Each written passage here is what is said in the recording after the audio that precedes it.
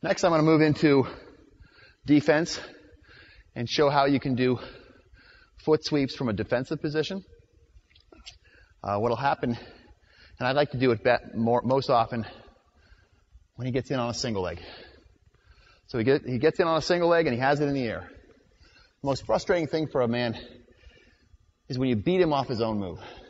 So he's got the single leg, I bring it on the outside. Now once again, I like to almost use my legs as hands. I'm grabbing that leg so that I'm controlling this tie, he's not controlling where it's going. Right there.